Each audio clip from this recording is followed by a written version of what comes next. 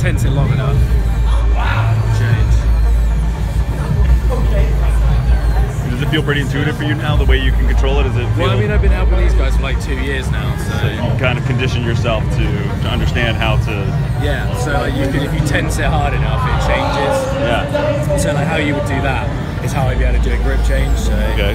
I've been doing it so much, my arm is starting to go to sleep a little bit. Oh God, I'm sorry. No, it's good though, because again, not only is it like a great prosthetic, it's also getting those arm muscles back for people who like never actually realised they had them in the first place. Yeah. Because I have slight part of my wrist like a tidge, so I can just do that and that. So okay. So it's not only I think it's stuck again. There we go. Wow. I wanted to break free. So yeah, it's not only just the way it looks and looking awesome and standing out in a positive light, but also having people go like, you know, actually get some of that muscle growth back as well. Yeah. So I think when I get home, I'm gonna have more muscle than I did on this arm on this arm. Of course. Yeah, we're still in the prototype stage and I love it. The amount of people just look at that and look at this and like, that's right, I'm wearing it. That's so cool. This is John the founder as well. So yeah, we're doing a direct collaboration. Yeah, pretty crazy. And how, can you show me the sensors again? Is that okay? Yeah. So just under here, I won't take off the panels, but they're just under here, so it's arm sensors. Yeah, you sure?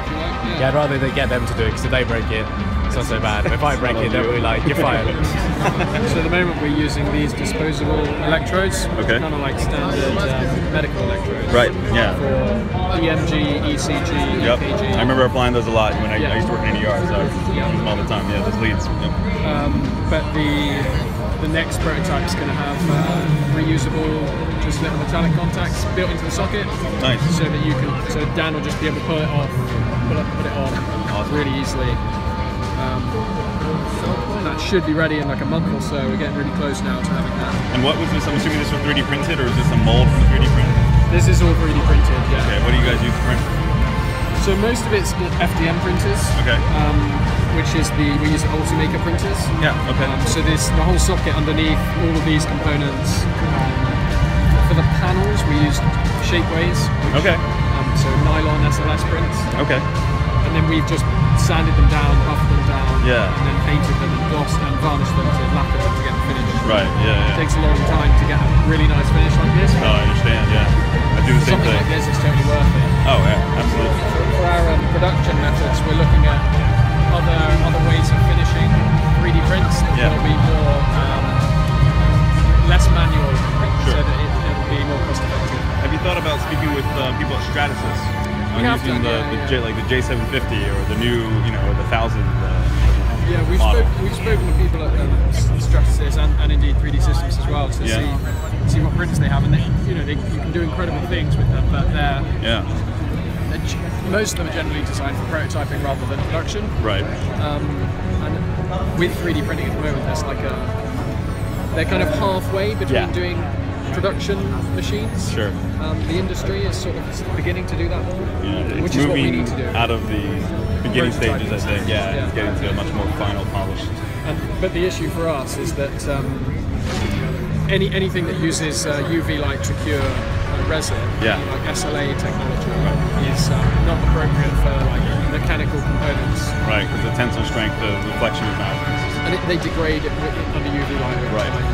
And even if you apply a finish curve, they're not as reliable. Yeah, that's what I hear. And then the SLS parts are fantastic. Yeah. But the surface is harder than the surface of plastic parts, which means finishing processes aren't as effective. So if you want to get a nice shiny finish, you've got to work much harder. You've got to work harder, and the machine cost is much higher. Yeah. Then the like one-off print cost isn't that much different. Right. But the machine cost is $500,000. Then you have to spend another $500,000 on the finishing equipment. So whether it's FDM print, it's $3,000, and finishing equipment might be another $1,000. So buy loads of them, and it's really quick and cheap. So so this is pretty much the happy medium right now. Yeah.